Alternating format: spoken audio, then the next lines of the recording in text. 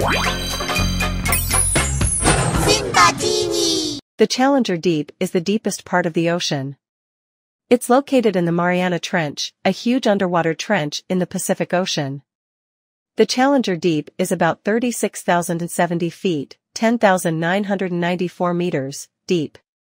To give you an idea of how deep that is, imagine Mount Everest, the tallest mountain on Earth. If you could place Mount Everest into the Challenger Deep, it would be completely covered by water, with about 7,000 feet, over 2,000 meters, of water still above it.